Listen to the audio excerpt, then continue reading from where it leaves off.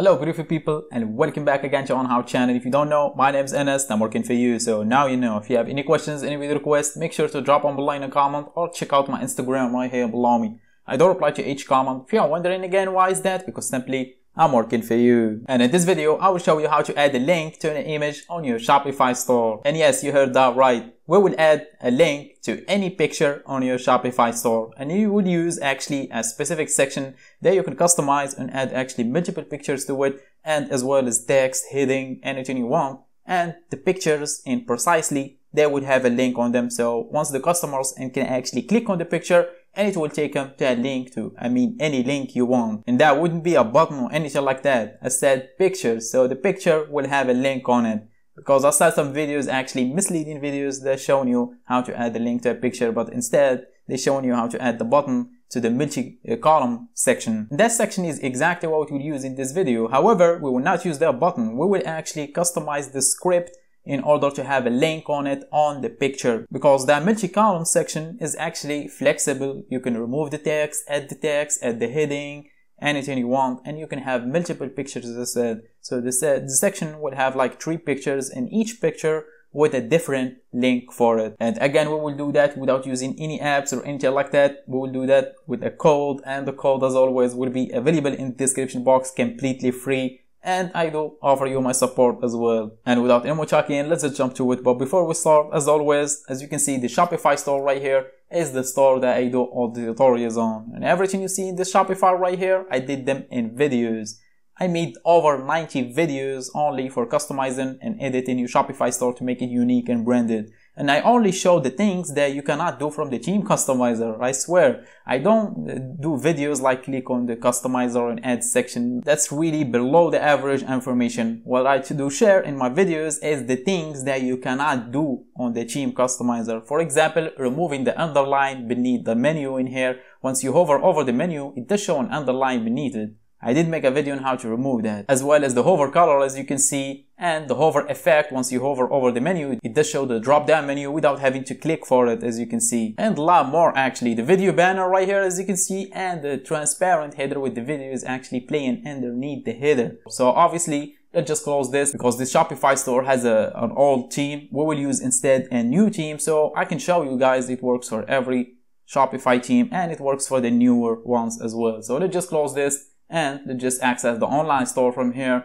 And here we go, we have an updated copy of Dawn. Anyway, let's just click on customize right here and show you what I'm talking about. And if I scroll down a little bit, we will see this section right here, which is the multi-column one. So if I click on it and I click on this column right here, this show me an option to set a picture in here. So if I did set a picture, let's just select this one for demonstration and click on Done. And below within here, there is a link, as you can see. So I can click on here and go for products, and let's just go for this product right here.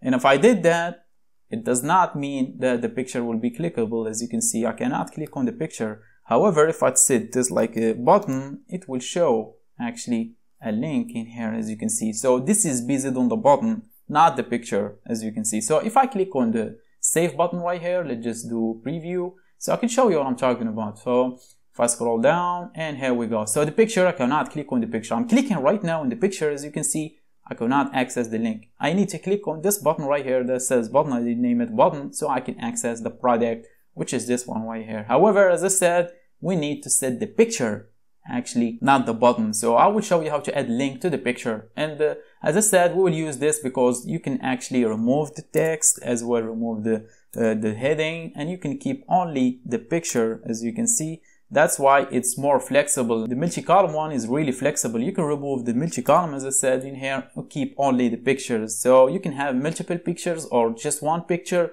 That's why I use this multi-column section right here. So let's just reload the page so we can get the previous version, and let's just remove the things that we did add. And we will do the trick and come back in here and see if that will actually add a link to the picture, not to the button. So let's just remove this one, as well as removing the button from here, and let's just remove the picture as well. We will do that again. So let's just click on save, and we get back to the previous version. The next thing you're going to do, or the first thing actually you're going to do, is close this, because This is just for demonstration so I can show you what I'm talking about. The next thing, or the first thing again you need to do, is click on the three dots right here left of customize for the theme that you're trying to do the trick on, and click on edit code right here, and it will take you to the code editor for your Shopify theme. The next thing you're going to do is click on the search bar right here and type in column right here. Simply type in column. It will show you this multi-column right here. It says multi-column.liquid. This is the file that we need. So simply click on it and it will show you a really big file in here, some code in it. However, the first thing you're going to do is make sure to back up this old code in here, because I know videos on YouTube can live forever. So if you are watching more than a year or something like that, and Shopify didn't implement a lot of updates, sometimes things can break. Obviously, that's the case for everything, not just Shopify. So what I recommend you to do is to take a backup in here. So I'm gonna click on Command A. If you are Mac, click on Command A. If you are on Windows, click on Control A. It will select the whole code in here and simply right click and copy. After we did copy the code in here, I'm going to go to the notebook or something like that and paste it somewhere so you can keep a backup for the file. So what I'm going to do is use the website that I do share the code in. So I'm going to paste it in here. So I'm going to take a backup in here instead so I don't lose the previous version. I can actually use this trick right here and it will show me the previous versions. However, sometimes this can break as well. So let's just save it in the traditional way. So after you did take a backup of the whole code, the next thing you're going to do is, as always, scroll down the description box and you will see a link below, name it as code, and simply click on it and it will take you to this link right here, and it will show you some really long code in here, and you don't have to pay for it or anything like that. As I said, it's completely free. So obviously we will replace the whole code in there with this one right here. So select the code, make sure to select from the first line in here and do not skip on anything. And after we did select the whole code in here, simply right click and copy. After you did copy the whole code, which is the one in the link in the description box below, simply get back in here, and again, if you are on Windows, Control A, if you are on Mac, Command A, and select the whole thing, remove and paste in the new code in here. After that, click on the save button right here, and after the changes will save it, we will get back to the theme customizer and show you the new trick. So let's just get back in here and let's just click on customize button so we can go to the theme customizer.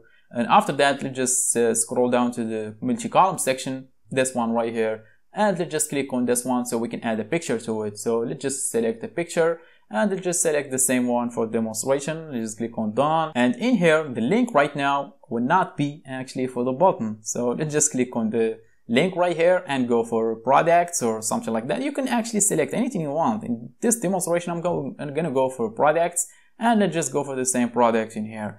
And if I click on the save button right here, the picture will actually have a link on it. As you can see, once I hover over it, it does show me a link, so I can click on it. I will show you that in a moment. Let's just get back to the preview right here and let's just reload the page. This is actually the previous version. As you can see, it doesn't have a link. I can click right now, it does not do anything. So let's just reload the page and see the first version or the newer one. So here we go. As you can see, once I hover over that, it does show a link in here. I can click on it. So let's just click on see if it will take us to the product page or not. Let's just click on the picture and here we go. It did take us to the product page, as you can see. And as I mentioned before, you can actually remove the heading in here, remove the text as well, and click on save. It will only be a picture, as you can see. Let's just reload the page again, and here we go, only have a picture, and the picture will have a link. If I click on it again, it will take me to the product that it's set the link for. And as you saw, that's how you add a link to a picture on your Shopify store, and it works for every Shopify team, as I said. And if you have any questions, any video requests, make sure to drop them below in a comment or check out my Instagram right here below me.